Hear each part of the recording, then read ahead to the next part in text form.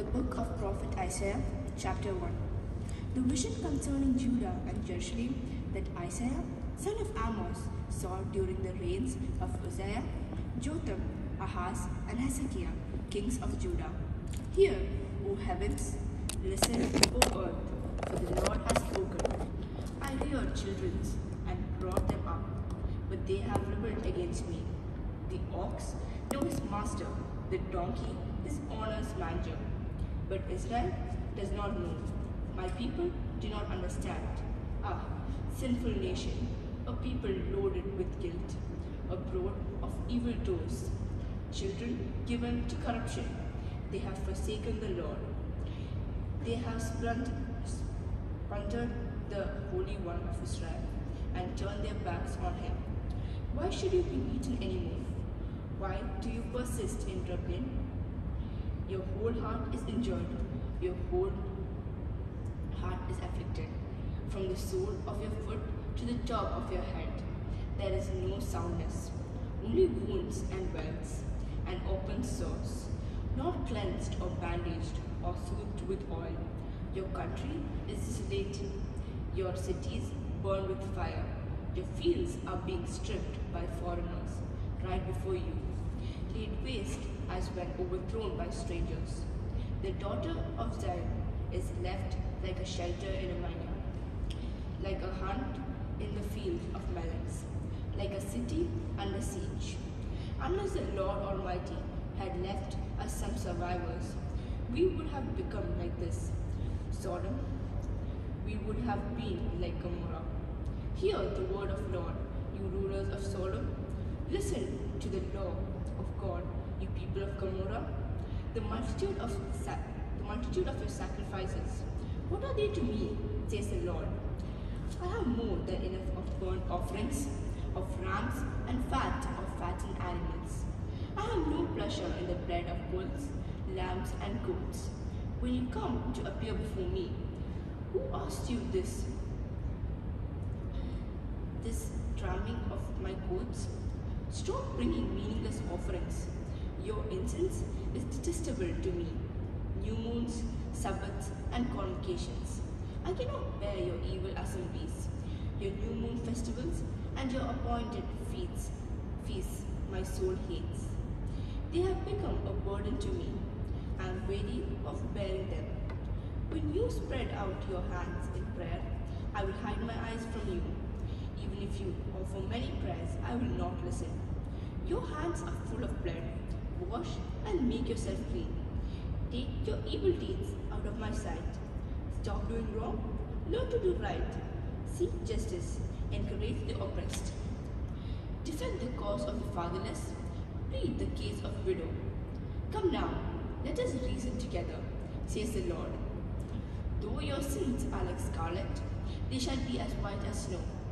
Though they are as red as crimson, they shall be like wool. If you are willing and obedient, you will eat the best from the land. But if you resist and rebel, you will be devoured by the sword. For the mouth of the Lord has spoken. See how the faithful city has become a harlot. She was once full of justice, righteousness, used to dwell in her, but now murderers. Your silver has become dross. Your choice wine is diluted with water. Your rulers are rebels, companions of thieves.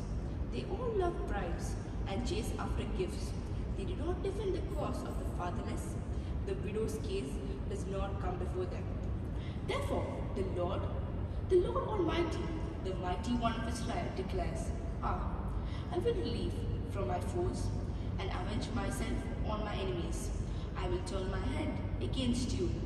I will thoroughly purge away your dross and remove all your impurities. I will restore your judges as in old days of old, your counselors as at the beginning. Afterwards, you will be called the city of righteousness, the faithful city.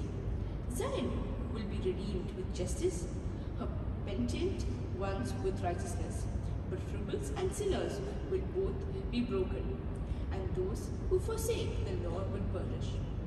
You will be ashamed because of the sacred oaks in which you have delighted.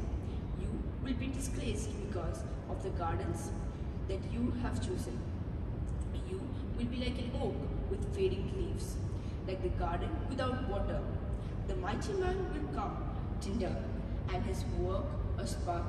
Both will burn together, with no one to quench the fire. Chapter 2.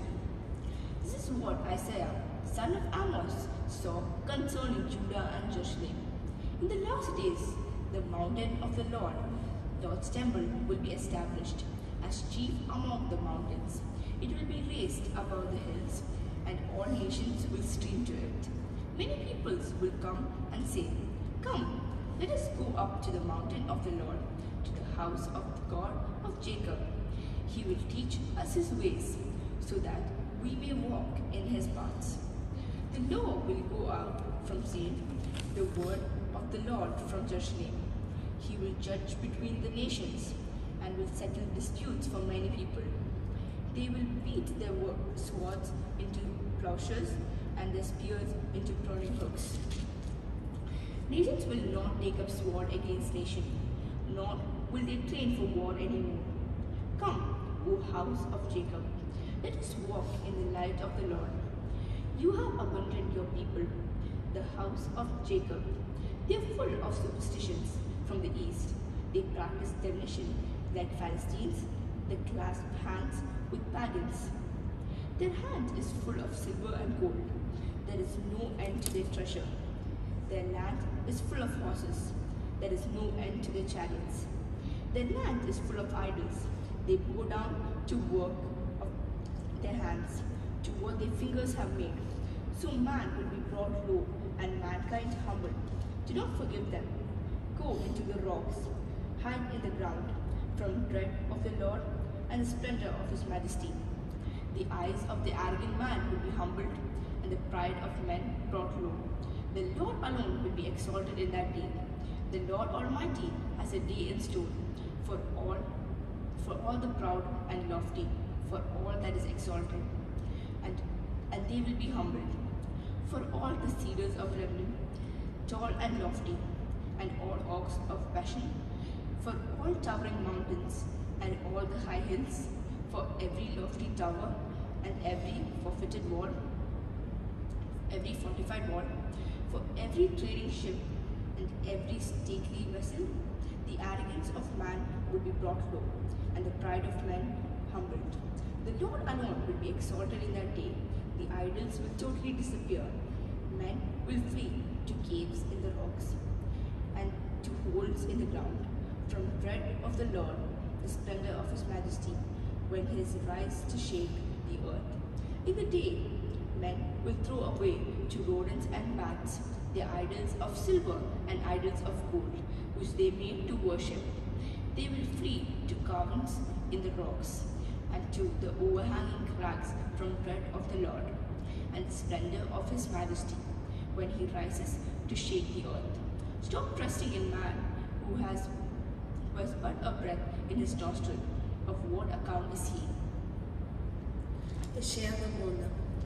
സൈന്യങ്ങളുടെ യഹോവയായ കർത്താവ് യെരൂശലേമിൽ നിന്നും യഹൂദയിൽ നിന്നും ആധാരവും ആശ്രയവും അപ്പം എന്ന ആധാരമൊക്കെയും വെള്ളം എന്ന ആധാരമൊക്കെയും വീരൻ, യോദ്ധാവ്, ന്യായാധിപതി, പ്രവാചകൻ, പ്രശ്നക്കാരൻ, മൂപ്പൻ, 50 പേർക്ക് അധിപതി,